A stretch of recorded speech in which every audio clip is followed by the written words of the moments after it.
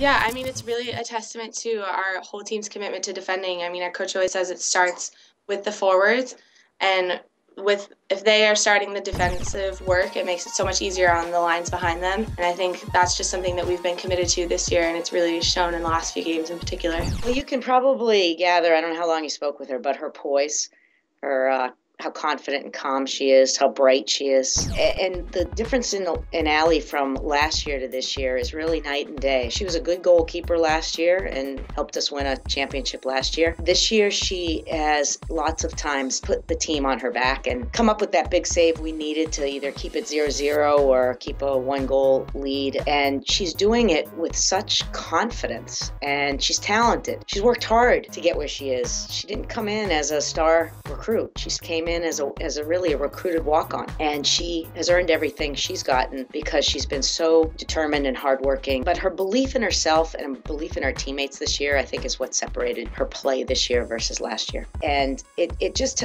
goes to show you, for goalkeepers, the experience, talent is obviously a big part of it, but the experience that you get playing games, it's really what takes you from being a good goalkeeper to being a great goalkeeper, and Allie has really become a great goalkeeper. I think my job has been pretty easy, to be honest, just based on the work that they've been doing in front of me. But yeah, I just try to basically stay focused. Ben, our keeper coach, always talks about, you have to be focused the whole 90 minutes, because I could have to do nothing basically for 89 minutes, and then that one moment in the 90th minute is just when I have to make the save. So just trying to stay focused throughout the whole time, even if we're playing well and it doesn't seem like there might be an opportunity.